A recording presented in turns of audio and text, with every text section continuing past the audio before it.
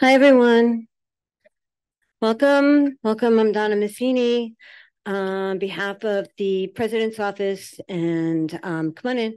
On behalf of the President's Office and the English Department and the MFA program, all my wonderful colleagues here, I want to welcome you to this reading, Mary Szybist. I want to mention, what's the next reading? November 28th. Ayana Mathis will be reading November 28th. And are the rest of the readings listed in the program? Oh, it's the last one. Okay. I'll remember. Okay. It is difficult to get the news from poems, yet men die miserably every day for lack of what is found there. We need to amend William Carlos Williams's line. He says, men, let's include women, the rest of the human and other animals, trees and birds, wolves, grass, the planet, our heartbreaking, beautiful, embattled universe. The true in poetry, the great recently deceased Louise Glick says, is felt as insight. It is very rare, she continues, but beside it, other poems seem merely intelligent commentary. Some days I'm so grateful to poetry which allows us to look at or simply be in this world in all its complexity. Poetry which can companion us in our bewilderment, hold the terrible and the beautiful, the unbearable, unfathomable, the glorious, the sacred. Help us live in our helplessness with our aspirations. Poetry with its ability to dwell in possibility and uncertainty. One of the many things I love about Mary Szybist's poems is that they have this capacity to dwell in the uncertain. They seem to thrive on bewilderment. And yet there's a feeling too in the poems of how much easier it would be not to have a fixed story, to have certainty, even intelligent commentary. And yet, I had a happy idea, she says in a poem called Happy Ideas, that what I do not understand is more real than what I do. I love this insight, the ambiguous final verb. I also love the way the thought continues in the next line. And then the happier idea to buckle myself. There it is, that grasping after fixity. Then the line turns and the thought continues into two blue velvet shoes. Let's hear it again. I had the happy idea that what I do not understand is more real than what I do. And then the happier idea to buckle myself into two blue velvet shoes. What can I say? This says so much to me about Mary Szybist's imagination, how she will manage into the richest metaphysical considerations to slip in, say, a velvet bikini. Sometimes we read a poet and experience an immediate excitement. That particular imagination or way of writing out of experience thrills us. A mind in action, we call it. Their thoughts and thinking, their negotiations with silence are often what return us to the poets we return to again and again. Poems that return us to our own silences. I said mind, I said thoughts and thinking, but the moving mind, embodied is what I mean. What mind moves us through the body of the poem? Eros, words made, well, incarnate. I don't remember when I first read Incarnadine, which is odd, but it seems to me I have never stopped reading it. Mary Szybist changed the way I look at something central to my life. Let me explain. I grew up with Mary. Not this Mary I just met. This Mary. I grew up with this Mary. I lived with the idea of her, culled from stories and prayers and dressing up as her each Halloween. Catholic school, no saint named Donna. After the holy cards, I came to know the many paintings, Madonna's, of course, and version after version of Mary's encounter with the angel, finger in a book or book tented, pushed aside, a woman, blessed, soon to be a mother. Even as I grew into a more dimensional way of looking at her, Mary remained a woman interrupted. What Szybist, with all her versions and revisions, helped me see was a girl interrupted, or rather, girls interrupted, for in Szybist's imagination, the Annunciation becomes Annunciations. I think I see Annunciations everywhere, one poem says, in a book that interrogates the various and surprising encounters the word covers. But my favorite moment of Mary comes a little bit later in her story, after that first encounter. Mary kept these things and pondered them in her heart. Pondered them in her heart. I love those words. Mary was a contemplative. Mary is a contemplative. Mary had already said her beautiful Magnificat, so Mary was also a poet. Mary is a poet. Ponder. How else to deal with mystery? Szybist in her poems allows mystery to remain mystery. Her poems resist explanation, refuse to be pinned down. And one reason I think we read the works of contemplatives is that they allow us to participate in the mystery, to enter our own silences, our own interior castles, to surrender to our clouds of unknowing. Mostly here, I've been talking about Incarnadine, or Incarnadine as I say it, Incarnadine as Mary pronounces it, a book that has made Mary Szybist one of those poets you want to follow to see where they go next, what she has pondered in her heart, waited, sat quietly with, finding its way into language to come to us as her next poems. And that is a happy idea. The other happy idea is that you can read all about her many impressive awards and publications in your program, which is on your seat, and that you can ask her some questions and buy her books after she reads. Mary Szybist, welcome to Hunter.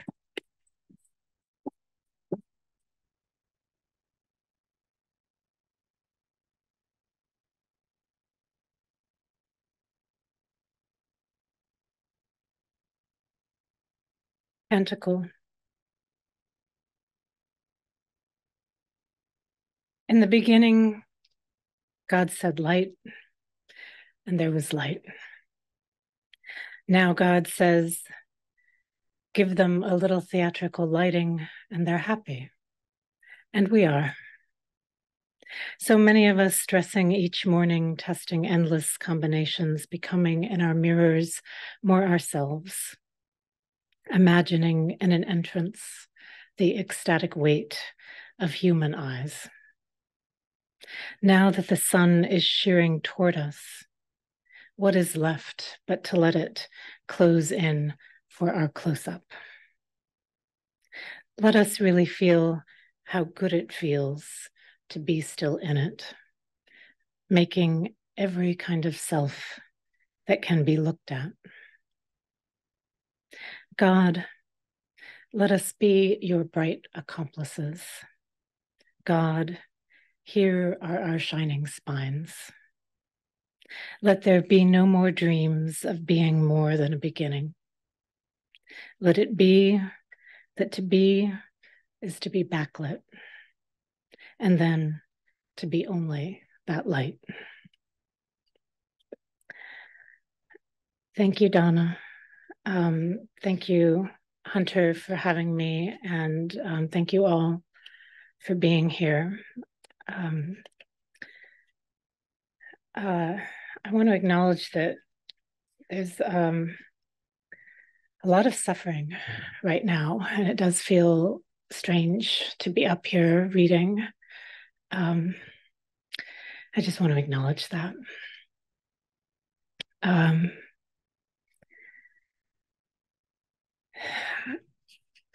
One of the guiding lights of this last book, Incarnadine, is from Simone Weil.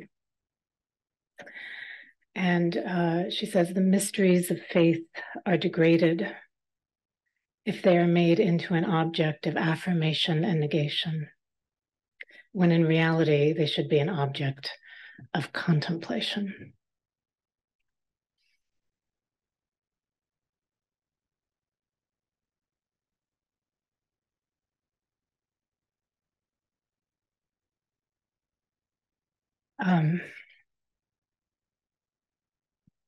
This is, in that sense, a poem that is wrestling with the legacy of this figure of Mary.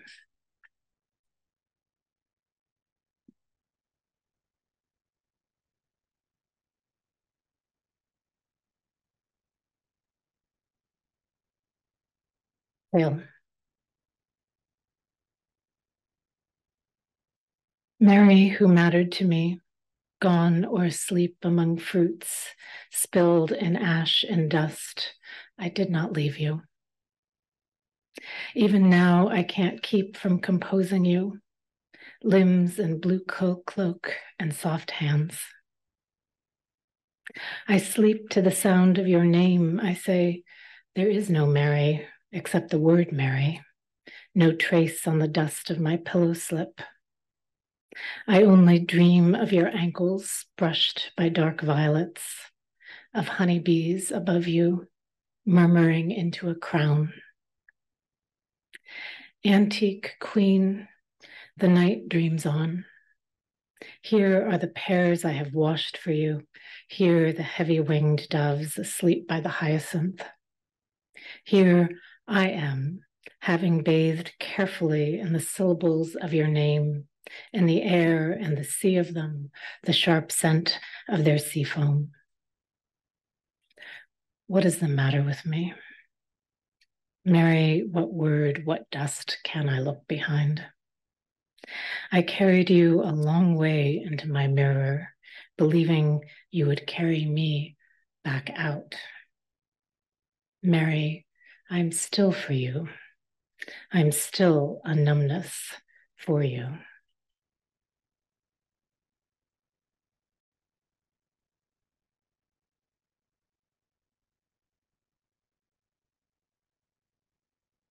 And this is Annunciation under erasure. Trying to find a new version of the Annunciation scene between Gabrielle and Mary.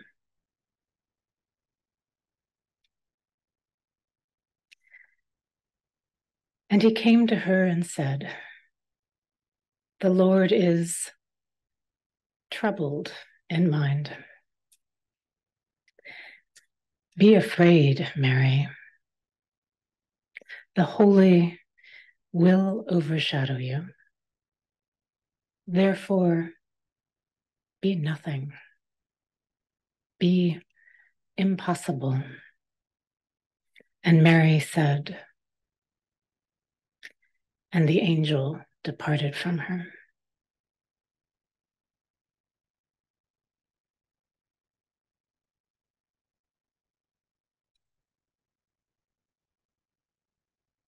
This is another contemplation on the same scene. This time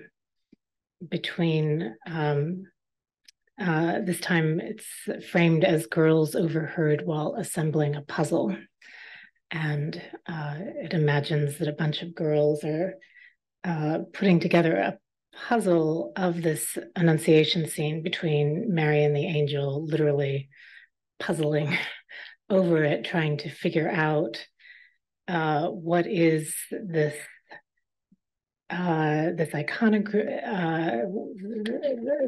this image, what is this legacy, how are we supposed to understand and talk about it, and how does it matter?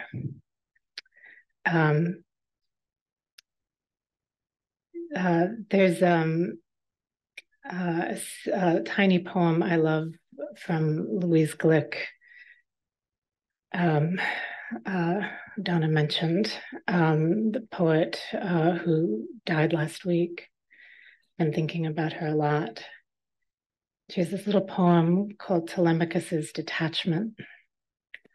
And it simply goes, when I was a child looking at my parents' lives, you know what I thought?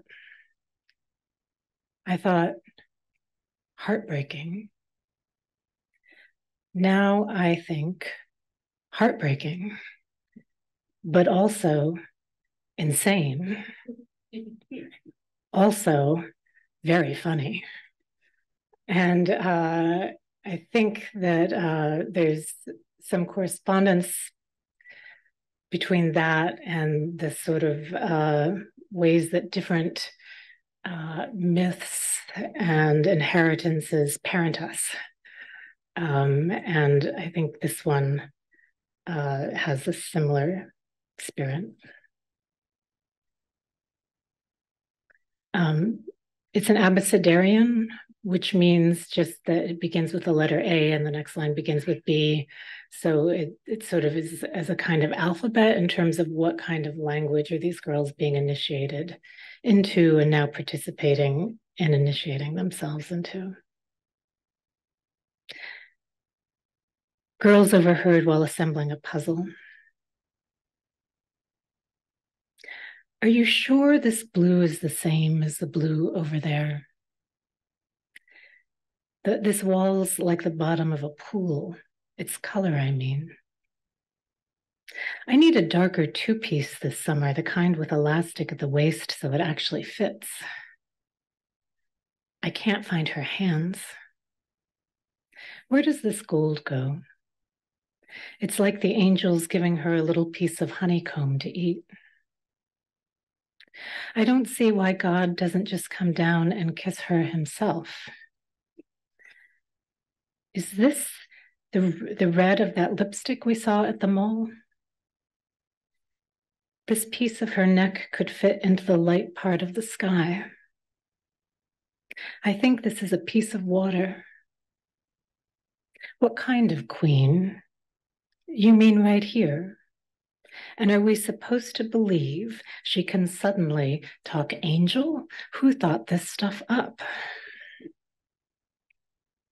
I wish I had a velvet bikini. That's the flower. That flower is the color of the veins in my grandmother's hands. I wish we could walk into that garden and pick an X-ray to float on. Yeah, I do too. I'd say a zillion yeses to anyone for that.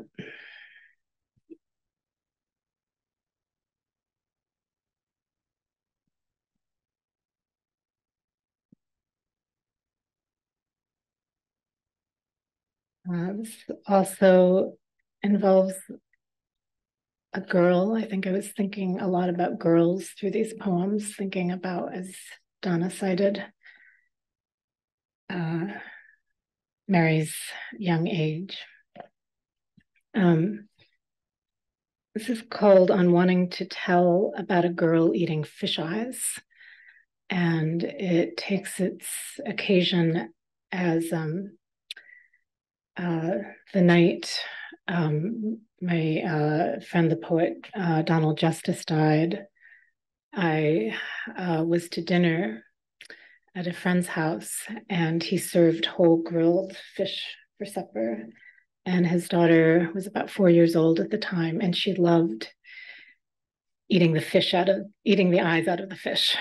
So she sort of went from lap to lap during the dinner party, eating the eyes out of everyone's fish. And there was something about how alive that was that I really wanted to connect it to my friend who had just died. And the great thing about poems is you get to talk to the dead.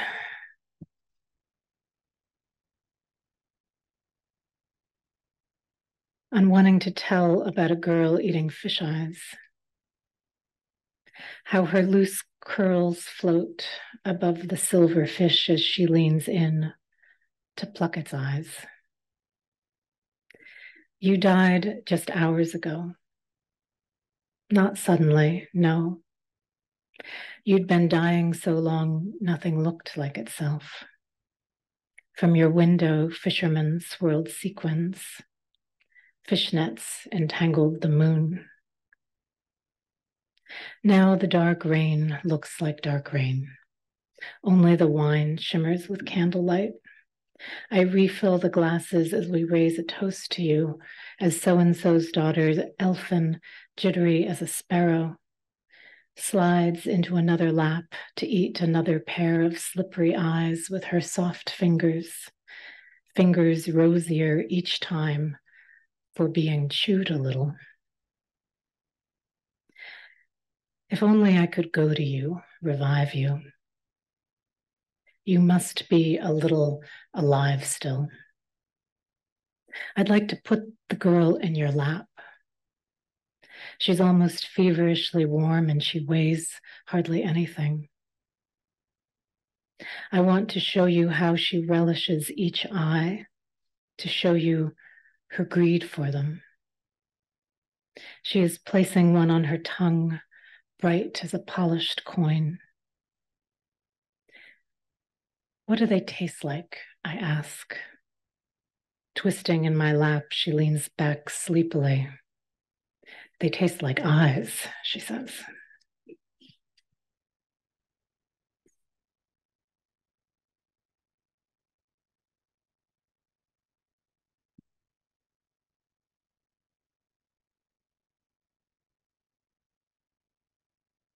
I'm going to read a poem that I think I couldn't have written without Louise Glick. This is called Crylight.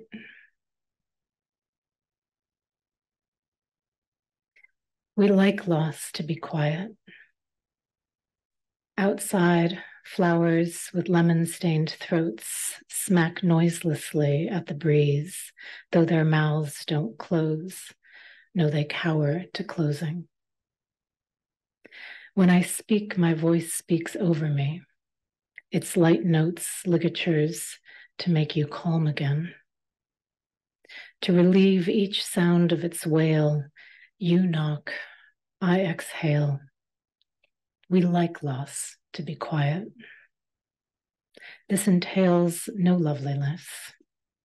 If I loved you less, I would be aggressively lovely.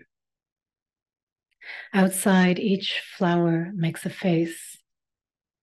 My face makes faces, but each looks, you say, the same. What stupor kissed me, revoked me, left me bent? Is there a scent in me? We like loss to be quiet.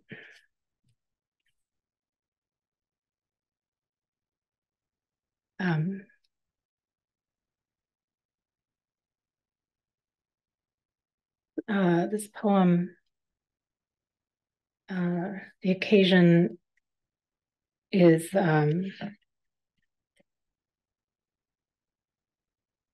after a long marriage, seeing my ex for the first time after a long time of not seeing him.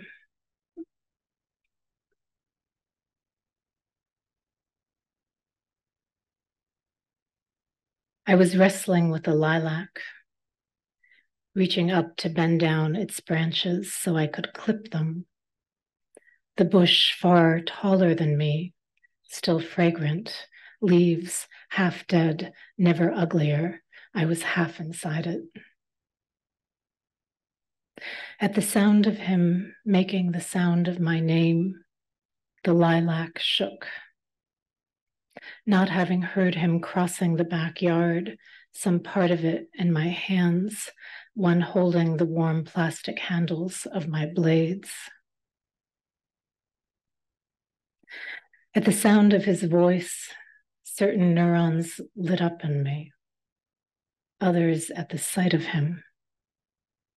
The way they moved in me may have looked something like the meaningless gestures he made with his hands.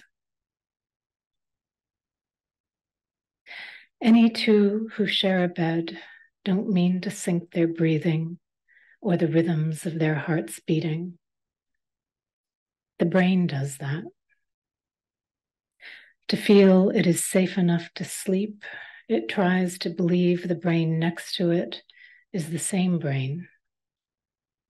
as if the rhythm of the brain's sameness is the brain's sameness. The way he seemed to lean against the air. Did I do that? I felt the lilac at my back. The lilac was not a god. Even had it moved covetously toward him, it could not ignite me. Just by the pattern of veins that run through him, I could, I thought, recognize any part of him, recognize his veins as his veins, which is not true. Once I stood by him. Now I stood by the lilac. The indolent light expanded over the heap of branches. What happens to a story after everyone cuts themselves out? The nymph who became a lilac didn't escape the god. Moving his lips over the branch, he cut, kissing it, breathing into it. He didn't mean to make a note, then blew again into his instrument. To say I felt hollow, though my brain felt folded over, full of surfaces. To say my head felt soft. Here is what I know of my mind. It is not kind. We spent decades in the presence of each other's faces. What that erases. As a child, he lived by a certain river. As a child, I lived by another. It was the most private thing in us. Who are you, a voice asks, to write about anything but silence? It is only yours to write that. We stood and talked by the lilac. The more we talked, the more I wanted not to remember. I wanted. Overhead, robins and sparrows, and I wanted, and therefore, my brain inflamed with saying, who was he to me? A blossom is not a brain. A lilac blossom is almost entirely unlike a human brain in its dimensions and its color and the quality of its softness when it is alive.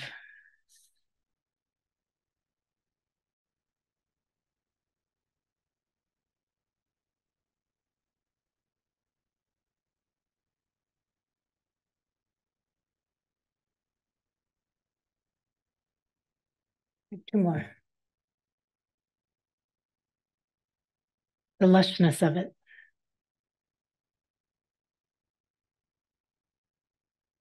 It's not that the octopus wouldn't love you. Not that it wouldn't reach for you with each of its tapering arms. You'd be as good as anyone, I think, to an octopus. But the creatures of the sea, unlike the sea, might think about themselves and you. Keep on floating there, cradled, unable to burn. Abandon yourself to the sway, the ruffled eddies. Abandon your heavy legs to the floating meadows of seaweed and feel the bloom of photoplankton, spindrift, sea spray, barnacles. In the dark benthic realm, the slippery necton glide over the abyssal plains, and as you float, you can feel that upwelling of cold, deep water touch the skin stretched over your spine.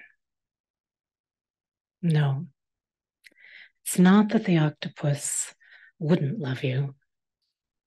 If it touched, if it tasted you, each of its 3 hearts would turn red. Will theologians of any confession refute me? Not the blue-capped salmon, not its dotted head. And I'll end where Donna began with happy ideas. This began with Duchamp's wheel. That's here, right? And in the MoMA? I think so. Yeah. Duchamp's wheel. And he said about it, I had the happy idea to fasten a bicycle wheel to a kitchen stool and watch it turn. And I liked the idea of a happy idea. I had the happy idea to suspend some blue globes in the air and watch them pop. I had the happy idea to put my little copper horse on the shelf so we could stare at each other all evening. I had the happy idea to create a void in myself, then to call it natural, then to call it supernatural. I had the happy idea to wrap a blue scarf around my head and spin. I had the happy idea that somewhere a child was being born who was nothing like Helen or Jesus, except in the sense of changing everything. I had the happy idea that someday I would find both pleasure and punishment, that I would know them and feel them, and that until I did, it would be almost as good to pretend. I had the happy idea to call myself happy. I had the happy idea that the dog digging a hole in the yard in the twilight had his nose deep in mold life. I had the happy idea that what I do not understand is more real than what I do. And then the happier idea to buckle myself into 2 blue velvet shoes. I had the happy idea to polish the reflecting glass and say hello to my own blue soul. Hello, blue soul. Hello. It was my happiest idea. Thanks.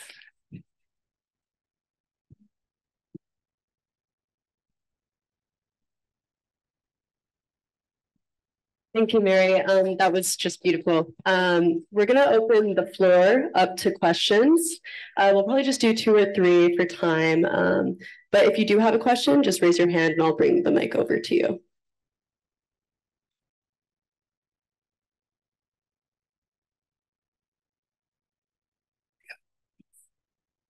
Hi. I was wondering about some of the forms that you have in Carnadine and whether you find yourself returning to them even now after, years after this book, whether as like a jumping off point for other poems or a first draft or something that you just want to keep working with.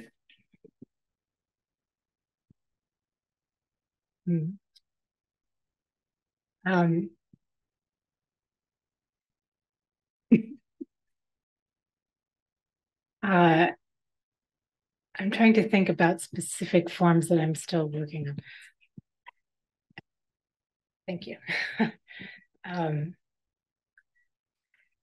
I think for me, the thing that is most primary to poetic form is the line and how that works with silence and breath. I mean, I think about the Latin spiritus and the very long sense that the breath is related to the spirit, right? Inspiration. And so that for me is always sort of the primary thing I tend to come back to. That said, I think the prose poem, that was the first time I ever tried that in that last collection. And that, even as I say that, has allowed a different kind of gathering that I'm also very interested in. So that has continued as well. Yeah.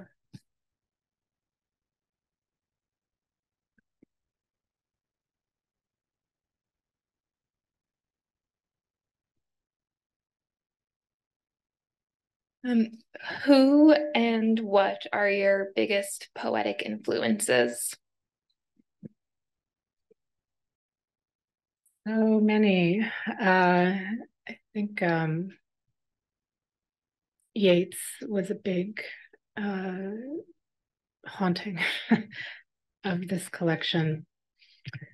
But, you know, a lot of the people that have been with me for a long time include George Herbert and John Donne and Dickinson and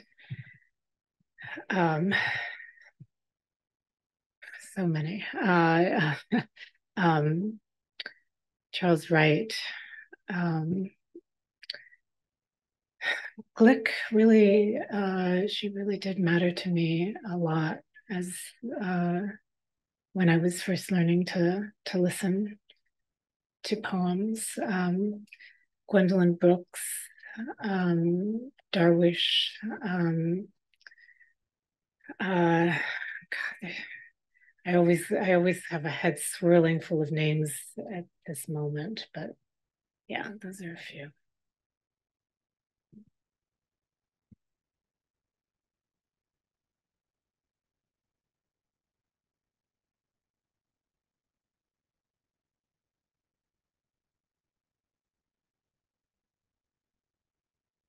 I have a much more pedestrian question, but wanted to know about the poem to Gabriella de Donkey Sanctuary, because that one has stuck with me since the book came out.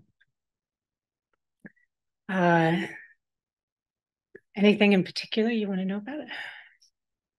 Yeah, I was always just struck about like what inspired that, if it was a certain circumstance of like a real based in some part of your personal history. I don't know. I always love that story. Yeah.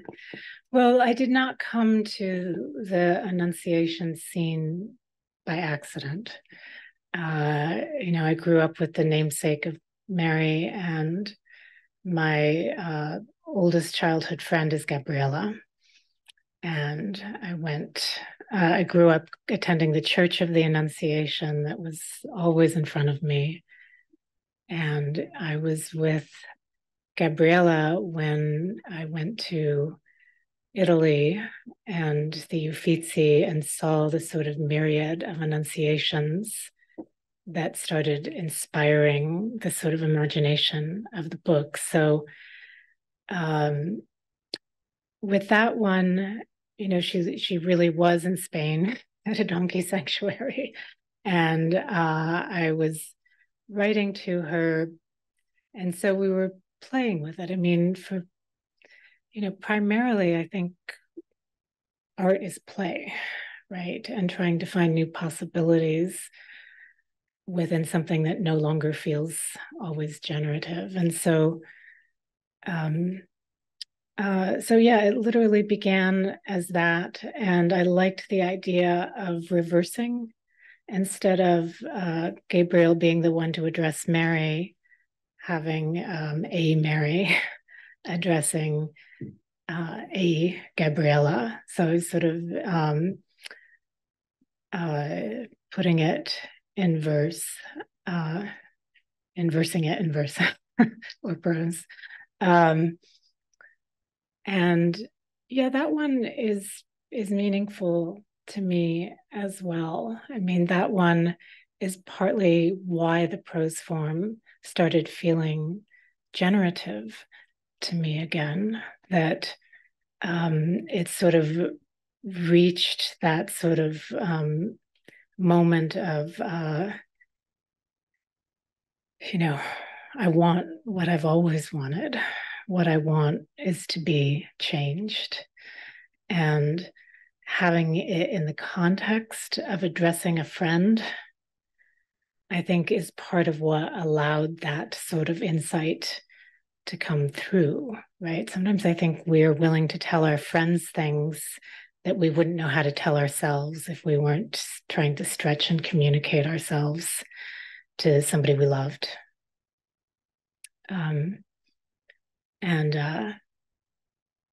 I think it also the room of that poem offered me something. I mean, I really like Charles Wright's idea that art tends toward the certainty of bringing things together. This is like this, right? Life is like a box of chocolates. Whatever seems easy to sort of just say, this is like this. And he said the artist's job is to keep them apart, like have them in tension, but not have them be just equal signs, letting the synapse spark. And I think that one gave me more room in that way, or I experienced that in it.